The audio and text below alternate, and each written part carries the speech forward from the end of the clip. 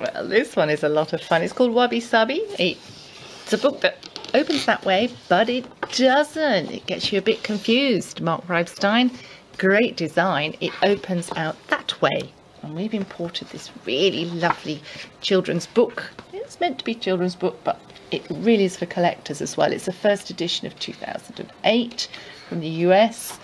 You change the book round to 90 degrees to read the story of Wabi Sabi, the cat who lived in Kyoto, Japan.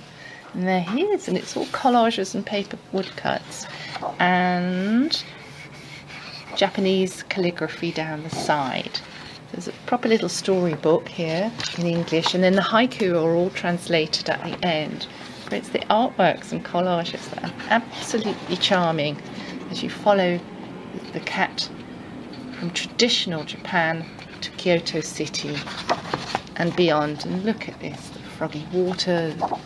So we've got monkeys and frogs. It's really charming for children, aged, I would say 8, but really it's for adult collectors, I would say, and art collectors. If you appreciate calligraphy, there's a history of Wabi Sabi, ancient Chinese ways of understanding and living, known as Taoism and Zen Buddhism. And that they are all the Japanese haiku translated.